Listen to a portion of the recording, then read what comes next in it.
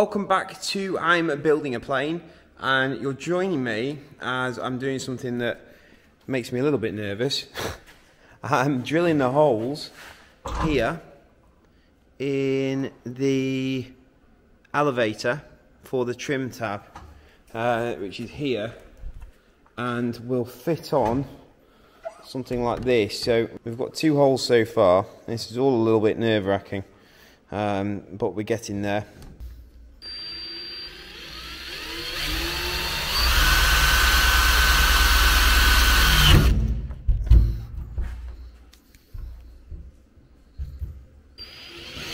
Whoa, that's not good. As you can see, this is just how easy it is to make a mistake. Trying to drill a hole in a rounded trailing edge tube that is coated in X-Lam is not the easiest thing in the world. Luckily, I made a trip to Flylight recently and had this hole repaired.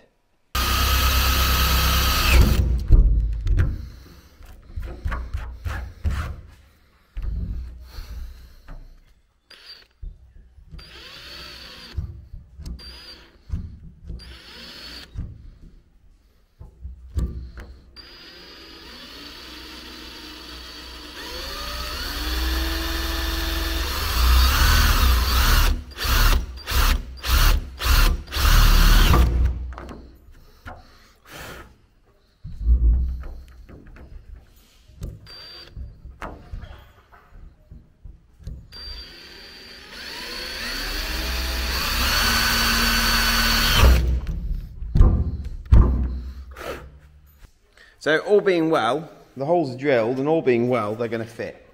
So we'll find out now for sure.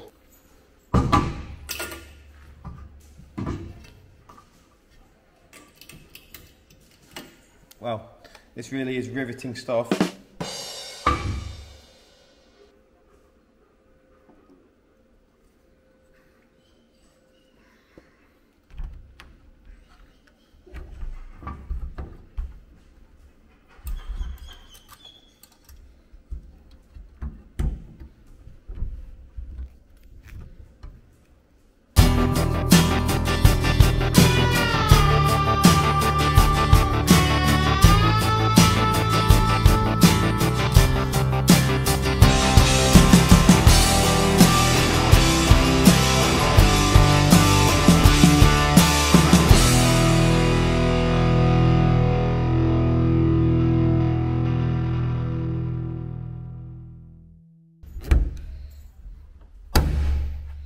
One in.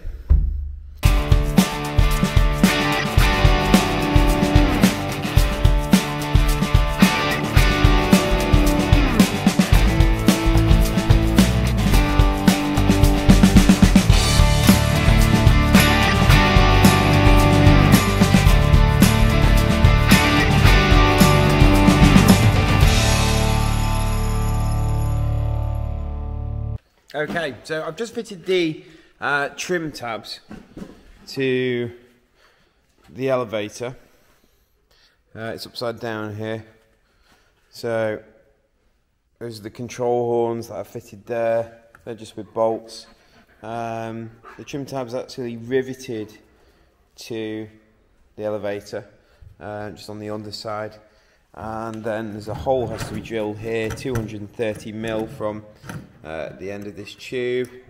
And yeah, that's where we're up to in a second. So that's all it's asking me to do for this minute in time. It's not asked me to actually hook any cables up or anything yet. Sorry, poo bags there. Look, I've got Barney with me today. Barney, come here. Come and say hello. Say hello. Good boy. Yeah, good boy. So the next job is the tailplane, and it's saying the tailplane and elevators are assembled and trial fitted at this stage, then removed to fit the fuselage fairing. So it's presumably it's just to make sure everything fits. It's asking to start with the horizontal stabilizer and select the 4 short cables which brace the tail surfaces and attach the upper cables to the back of the vertical stabilizer. So that's the first job. So let's see if we can find those. These are apparently the cables without turnbuckles.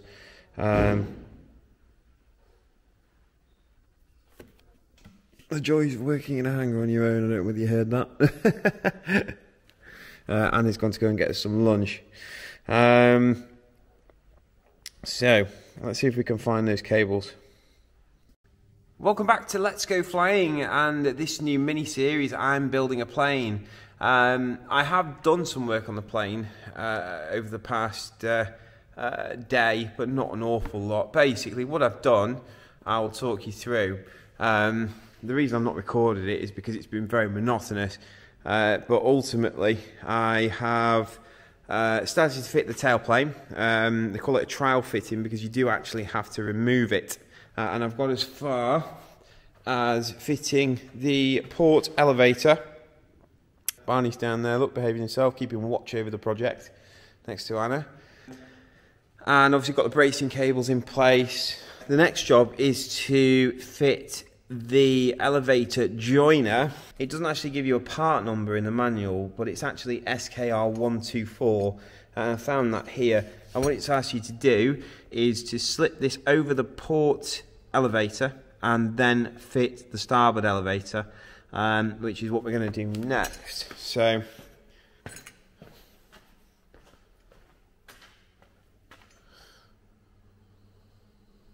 interesting.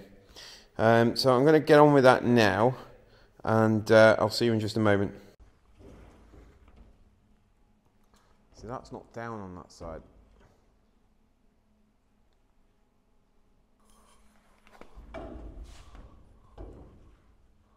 It would just be far simpler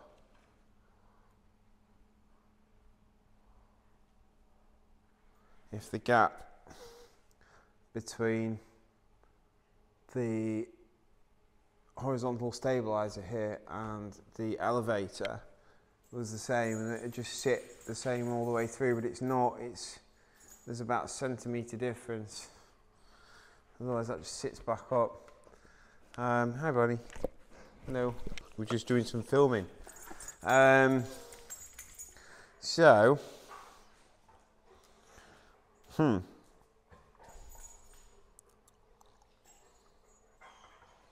Yeah, what I'm going to do, I'm going to play it safe.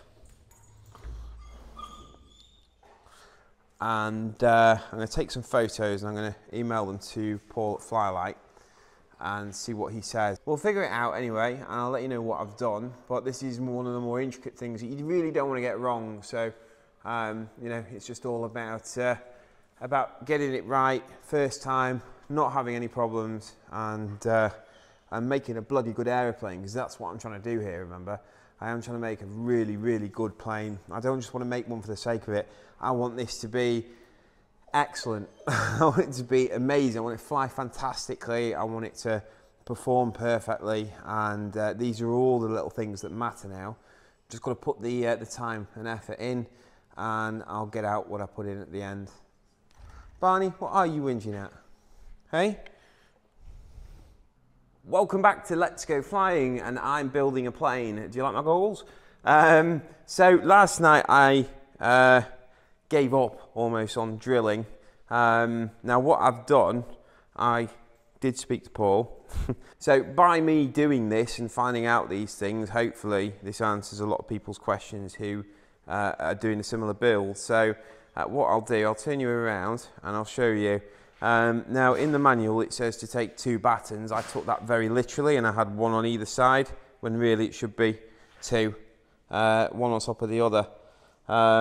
And that holds the elevator straight. So you tie them tight with a cable tie at this end, and then exactly the same at the other end over there. So you've got one above, one below, and exactly the same on this side, and that should keep your elevators in the same position. Now, obviously you fit the port elevator first, and then you fit the sleeve here, and then you fit the starboard elevator. Now, this has taken me ages, so I've finally bit the bullet and I've done the first 2 holes, and I've got the first 2 bolts in, and I've just got to do the second now, which is dead easy. But it was all about aligning this top part here and making sure this was absolutely right. It's been difficult making sure this this bracket here is at the right angle, so it's at the same angle as the elevator, and therefore you should get the same underneath, and also this under here, hiya Barney, should be 90 degrees to the elevator, the actual bracket there as well, which it just about is. And you've got to do this by a combination of sight and creating your own different method of doing it. And that's that really. So it all seems to be going well so far. Just got to do the final hole here and a final hole here. So we'll get those drilled, get the bolts in, and then we can look and see what's next in the manual. And I can finally put this chapter behind me, because that has been quite stressful. I've spent hours just figuring out exactly where to drill the hole. You know, they do say measure twice, cut once. I think I've measured about 560 times. So anyway, I'm pretty confident it's right. Fingers crossed. Let's get these second holes drilled anyway. I don't need the goggles so much for the top holes, but underneath you do kind of get showered with metal. So because you drill the top hole first and then the bottom hole, and currently I'm just covered in these tiny little shards of aluminium. Really sharp they are as well. Keep digging into me. So we'll get this one done now. So you use this bracket almost like a jig, and you want to go perpendicular into it.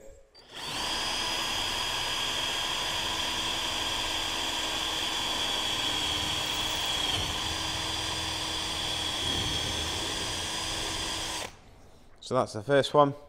Get this second one done underneath.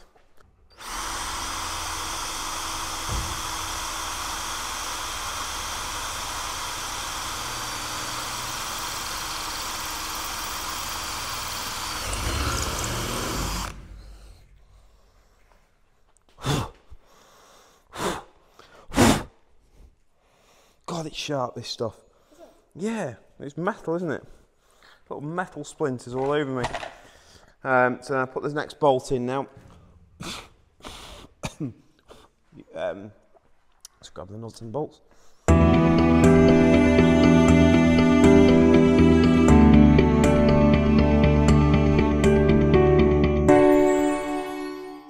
And then again, check nothing's moved.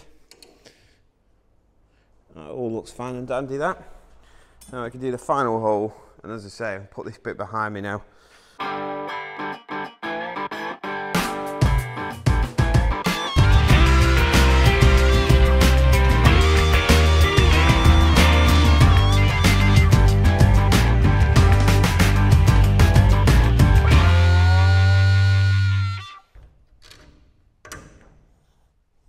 Wow, I'm glad that's done. Get all these little bits of metal. Can you see them everywhere, all over me? Metal. Shards of sharp, horrible metal. Lovely. Right. We should have two nicely linked up elevators, which it certainly does look like we've got. So now it's a case of seeing what's next in the manual. Now then, it's the rudder horn assembly next. So more drilling and cutting. How wonderful. Thoroughly looking forward to that. So let me gather together what I need to do this next part, and we shall crack on.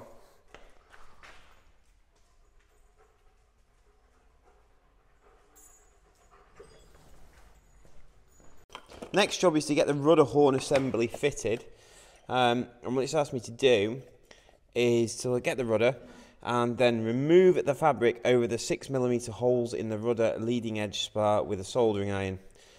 Lovely. Just what I love doing is putting holes in freshly covered new control surfaces. All fun and games, eh?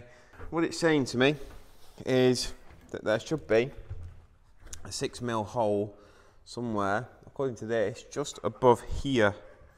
I should be able to feel it with my fingers. Interesting. So it should be somewhere around here. I can't feel the hole. Well, this is embarrassing.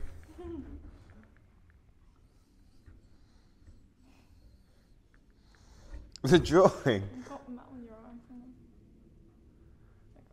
The drawing says that it's just above just above here, just above this second bit. So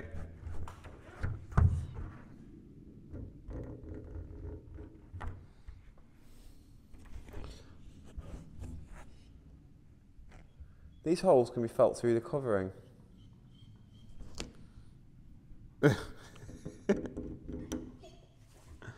Oh dear.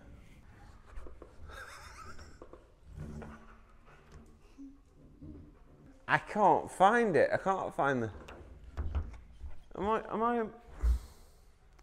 Let me feel. Look.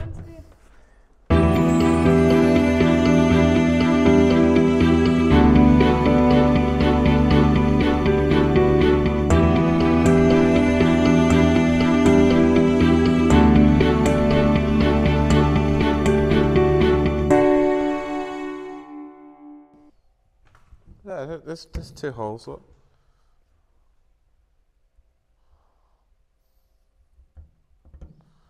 Well, that's got to be it, hasn't it? Okay, I found it, but it's not where I thought it was. So, let's pop Mr. Rudder down over here for a moment, and we'll get the old soldering iron cranked up. So you've got gas in it. So here's the hole here. Just found it. Ooh. Oh, it goes against everything in your nature to do that. What's up? Is it okay? Yeah, it's fine. It's just to burn the hole there. It's still not quite all done.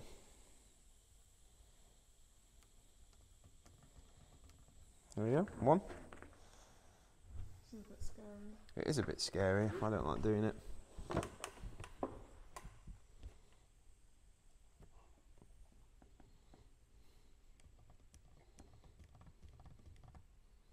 So, well, since we've run out of gas.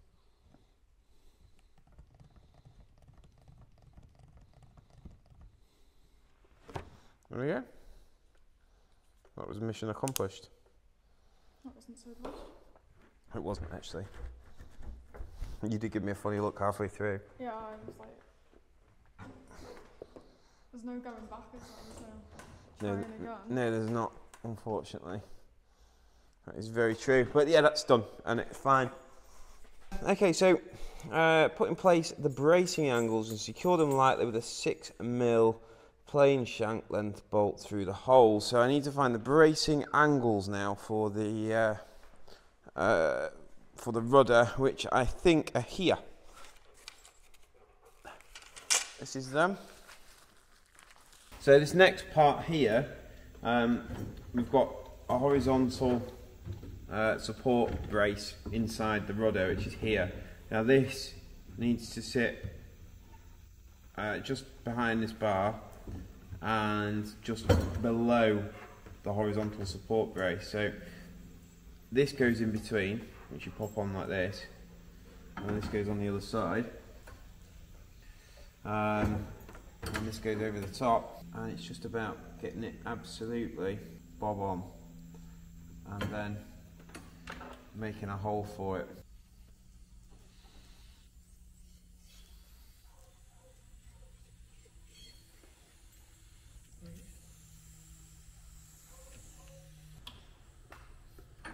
I really don't like putting holes in stuff. Oh wow, look at that. It's been a hole in the desk. I thought I could smell something. So I need 4mm bolts now. Rudder, nothing there. So 4mm.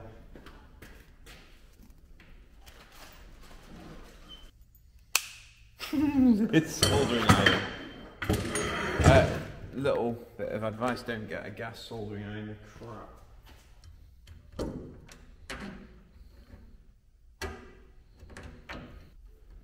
Okay, so I now need another hole straight through here and through the other side. Wow. It's not your favourite part, is it? No, drilling holes is not my favourite part. Welcome back to I'm Building a Plane, Let's Go Flying Special. Just to pick up where we left off before, what I've done, I've actually got quite far. So I've fitted the rudder, we've got the control horns for the rudder, they're fitted. That was a little bit daunting because we had to actually cut holes, or burn holes I should say, with a soldering iron into the rudder itself, which is a little bit stressful. And the same on this side. And obviously rivet these control horns on, which was riveting. We've now got a working elevator as well. Everything slots in nice and easy. Rudder moves nice and free. It says no discernible friction. I mean, there's not really. That's fairly loose. So the next job is the control cables. So I've started getting them out and trying to sort out which ones are which. We've got the elevator cables and the rudder cables to hook up first of all. So I'm going to crack on with that now, and we'll catch up with you shortly. Welcome back. Last night I finished the tailplane. So we've got the horizontal and vertical stabilizers all installed now. The support bracing cables here. We've got a nice free moving rudder. Our next job is to hook up the control cables. So I made a very brief start here with the rudder cables. So we've just hooked those up loosely, and now it's time to run the elevator cables through, which I'm just about to start. So while we're at it, we might as well get this other cable through, and it saves me having to destruct it all afterwards. It's a bit of a pain. So let's just feed that through. It's just this pulley system I'm worried about at the moment, or I'm concentrating on at the moment, I should say. Okay, so now these ones need to be fed through. There we go. This one goes through the... What's going on here? How's that got through there? Oh, that's the rudder one. That's the one. So this one goes through here.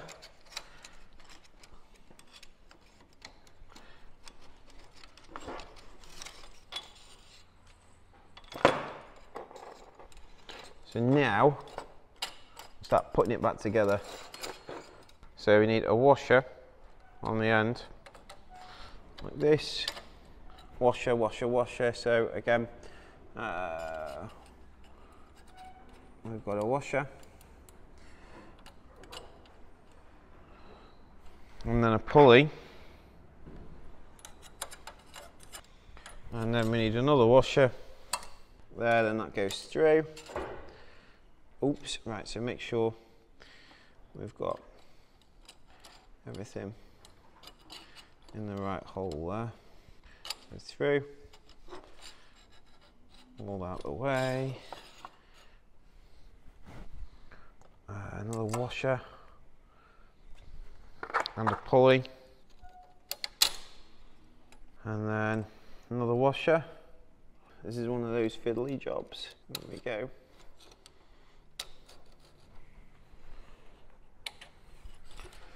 Washers on. Next washer. Sorry, next pulley I meant, and the washer. And then this should be it. There we go. Okay, so next job. This pulley, sorry, this tang here attaches to this side of the stick. Yeah, the upper side, that's the one. Make sure I've got the shiny side on first. Castle nut.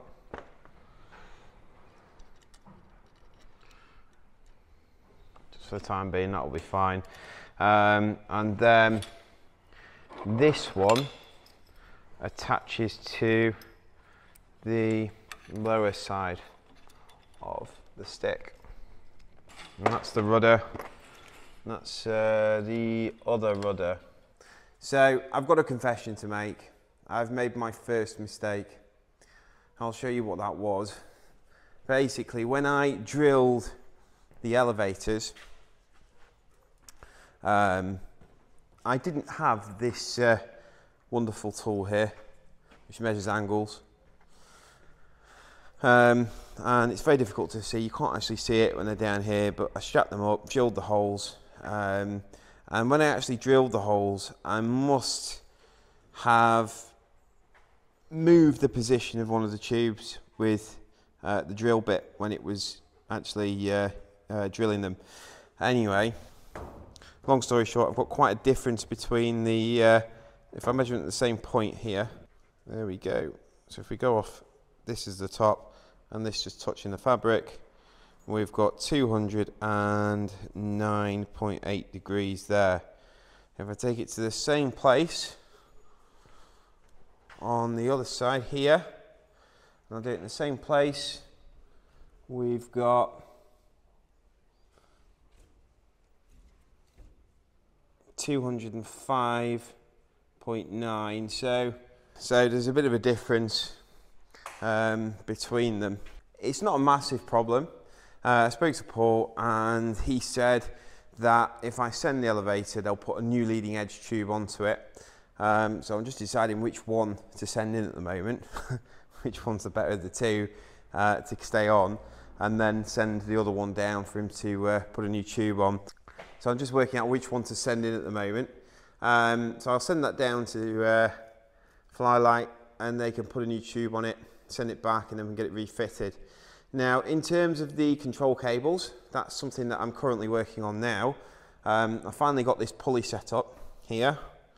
The pulley system's all set up, and again, I'm just tweaking the rest of it, getting all the cables correct. Hi Barney, getting all the cables correct where they should be, and from there, the next job is to get Steve Ayers back, my inspector, who will inspect the airframe, at which point he'll then hopefully sign that off for me. Say, yeah, you're ready for the next step, put the engine in, and also obviously build rear fuselage as well.